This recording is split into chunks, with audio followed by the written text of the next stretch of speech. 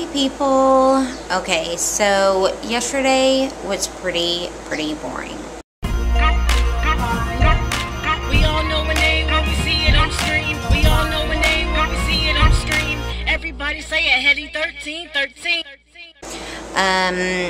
The baby and Angie and stuff didn't come over. Well, they came over, but just for a little bit, because her mom and dad are in town. They never get to see him because they live in another state, and they came down for the baby's birthday, and they went and took pictures, and let's be real, she didn't really have much to do anyway. But I missed them, so I'm glad they stopped by just for a little bit, just so I could see them, because I stalked her all day yesterday. What are you doing? What's going on? What's happening? What's going on? So, yeah. And then my sister came over, and she did some laundry, and we all had dinner together and things. I paid bills, because yesterday was the 3rd. Social Security gets paid on the 3rd. Whoop, whoop. And now I'm officially broke. But whatever. It's a good broke, because when you've got your bills paid, you know what I mean? It's like, okay, it's the 4th and I'm broke, but at least I have electricity and a place to live. You know what I mean? Stuff like that. So, yeah, that's pretty much all that happened yesterday. I was a little frustrated yesterday, got a little ticked off at some events, but the deal is, people, I need to not let that lose focus. I'm the type of person, and I know this from my past and present, obviously, that I allow things to bug me to the point where I, like, lose it. And then it consumes me. Do you know what I mean? Because I sit in my apartment all day, every day, and I have nothing to do but think and watch YouTube videos and TV and everything else. And, yeah, I've been a little down in the dumps. Haven't used my crutches in a few days, and that's not acceptable.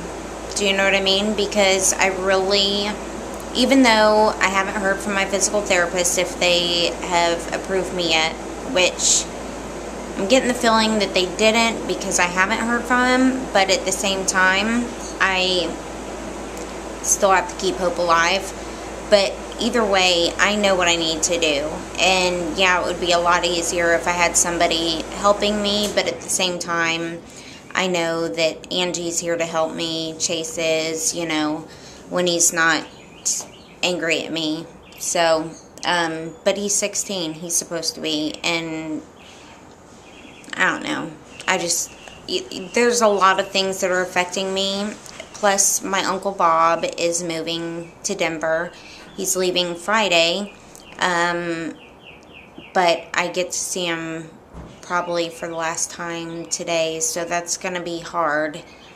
And it's going to be very emotional. So I'm sure I'll get some video of that. But the whole point of me rambling was that I need to not let things affect me, i.e. Crackhead Julie, or people that put me in a pissy attitude, and then when I call them on it, on, you know, things they've done wrong, then, you know, when they act very nonchalant about it, I get more pissed. And I just need to let that go. I need to focus on me and my kid, making MS my bitch, and completing this bucket list. So, regardless that I didn't win the Next Up contest, which would have been a big jumping point, I really believe that there's a reason why I didn't. Do you know what I mean? Like, I need to step it up, and of course, stepping it up doesn't mean not filming all day, but honestly, nothing happened yesterday. But I need to basically get my ducks in a row, make a list or something, and start checking things off. So I want you guys to keep me accountable, and I need you to motivate me a little bit, you know. I'm just waiting for the Angie to get here.